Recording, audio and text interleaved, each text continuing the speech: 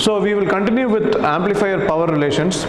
In the last class we have seen three important things: incident power, input power, and power available into at the amplifier. So today we will start the next important amplifier relation, that is called as transducer power gain, GT. So the transducer power gain is defined as power delivered to the load to the power available at amplifier. So that is the gain of the transducer. Am I right? This is the amplifier. So I have this, if you consider this as your amplifier system. So the power of gain of the amplifier will be nothing but output of the amplifier to the input that is available. So that is the transducer gain. So transducer gain is the power delivered to load to the power available at amplifier. We have just derived in our last session, we have seen how we have derived the power available at amplifier. I have represented that. We have derived it as half Bs squared by 1 minus gamma S squared. So we have just taken that. And what is the power that is delivered to the load? So what is the point? B2, we know B2 is the RMS voltage. So the power delivered to the load will be half B2 squared. But I said we cannot just add it. We will also consider the reflection coefficient gamma L. We will have to compute, just like the input power, we will also have to compute the reflection coefficient gamma L. So it will be half B2 squared, that is the power that is available here, into 1 minus gamma L squared, into 1 minus gamma L squared. If it is a perfectly matched condition, gamma L will go to 0, so which means it will be half B2 squared. So in a practical condition, the gain of the RF amplifier will be half B2 squared into 1 minus gamma L squared. For an ideal amplifier, gamma L will be 0, so the power available at the load will be only half B2 squared. Now let us compute what is B2 by Bs. Let us compute B2 by Bs using transfer function. So let us write this. So if before I go to calculate B2 by Bs, let me rewrite this equation. Let's not call this as 1. GT is equal to half B, this half and this half will cancel, so B2 squared 1 minus gamma L squared by Bs squared into 1 minus gamma S squared. So let's call this as say 1. Now let us compute what is B2 by Bs, the transfer function B2 by Bs. So what is B2 by Bs? This is B2 by Bs. Alright, so if let's use Mason's rule to calculate B2 by Bs. What is Mason's rule? Sigma Pk del K by del. Sigma Pk del K by del.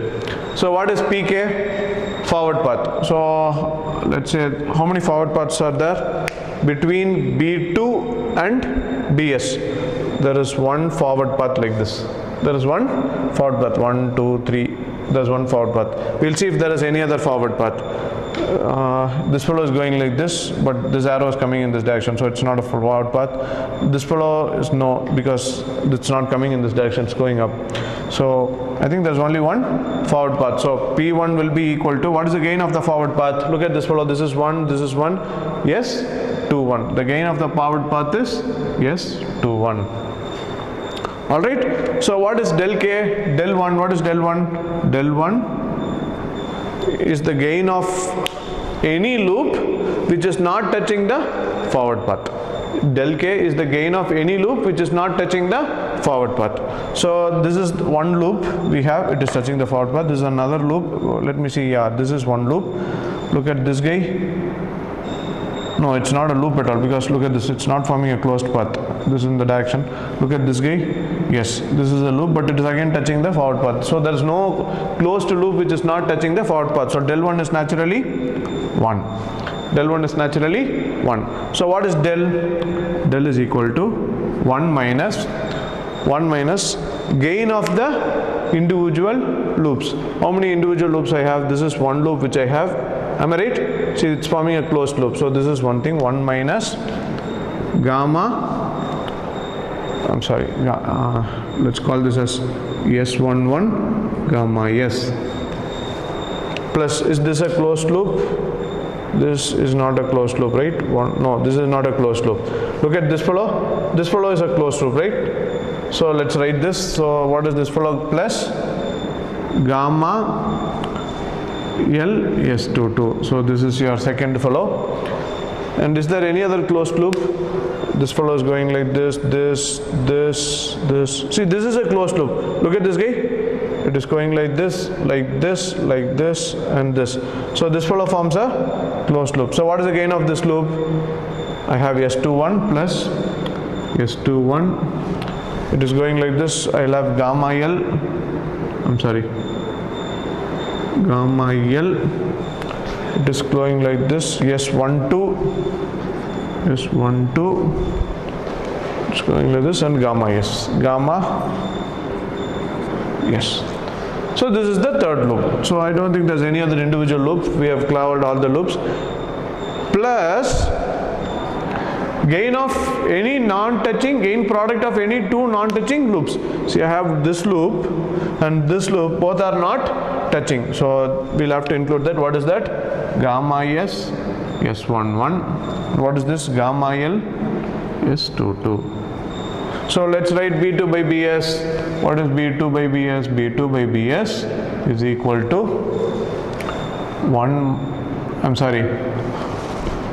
P1 del 1. P1 del 1 is S21 by 1 minus S11 gamma S plus gamma L S22 plus S21 S12 gamma L gamma S plus gamma S S11 gamma L S22. So let's simplify this. I'll have S21 by 1 minus S11 gamma S minus gamma L S22 minus S21 S12 gamma L gamma S, alright, plus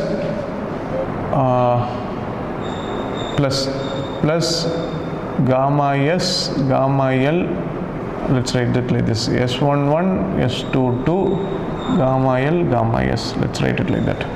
Alright, so this is your newly profound equation. So if we solve this, I can take S21 by 1 minus S11 gamma S. Let me take this outside. Alright, so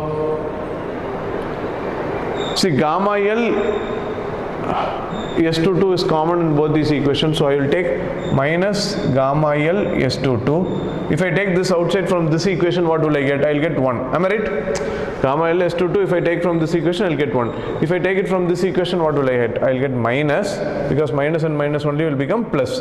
So minus gamma L S22 has come outside, so I will have S11. And what else is? I'm sorry. Gamma L S22 is taken, so I'll have gamma S S11.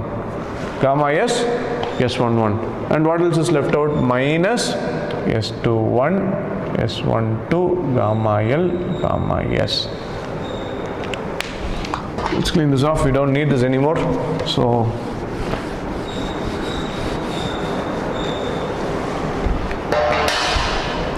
if you simplify this further, in both these two terms are common, so take this outside. So I'll have S21 by 1 minus gamma S S11 into, if you take both these, this is common in both these fellows, so take this fellow outside. If I take this outside, I'll get 1, right? 1 minus, in here if this fellow is outside, so I'll have 1 minus gamma L S22 minus S21 S12 gamma L gamma S. So this is nothing but your B2 by Bs. Now substitute B2 by Bs in 1. What will I get? If I substitute it here, what will I get?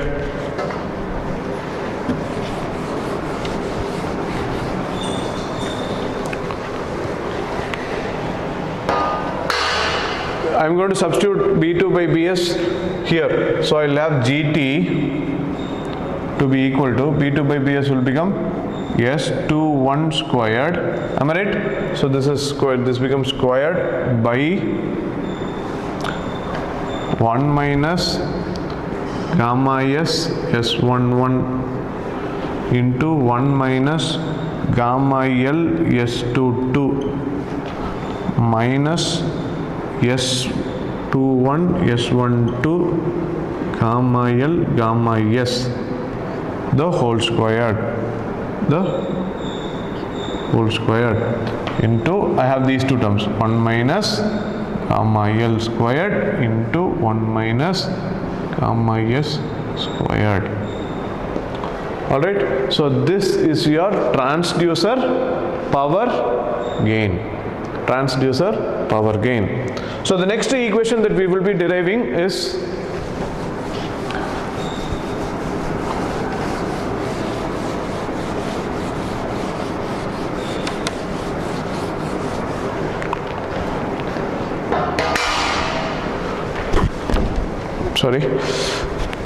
unilateral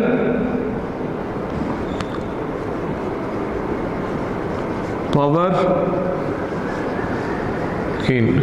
It's a very simple step, GTU. See, in this fellow we have this term S12. What is S12? S12 is the reverse, what we call it as isolation loss.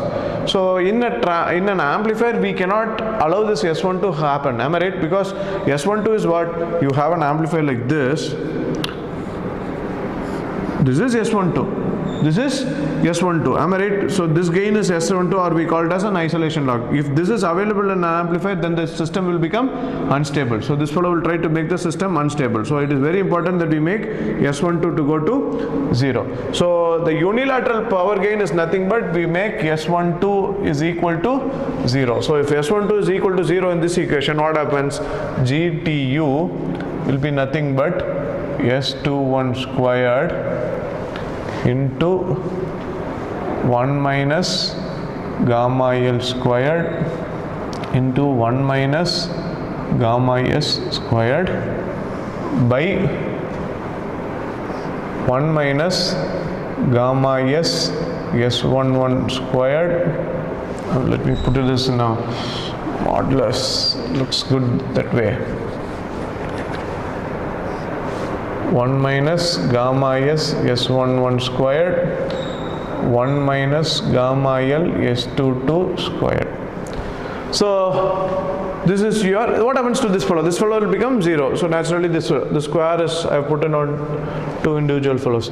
So this is your unilateral power gain. Alright.